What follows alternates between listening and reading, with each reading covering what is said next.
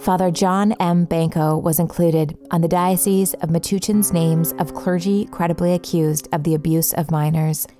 It is believed that the Archdiocese and Diocese in New Jersey and associated religious orders have not publicly disclosed the full history, knowledge, and context of their sexually abusive priests and religious clerics.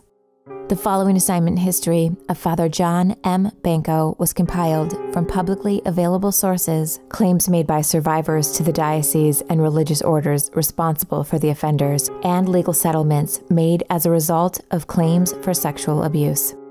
On December 1st, 2019, New Jersey's Historic Victims' Rights Bill went into effect, opening a 2-year window in New Jersey for survivors of child sexual abuse to take legal action against their perpetrator and the institutions that protected their perpetrator, no matter how long ago the abuse occurred. If you or anyone you know has been sexually abused by a clergy member in the state of New Jersey at any time, contact us confidentially today. You are not alone.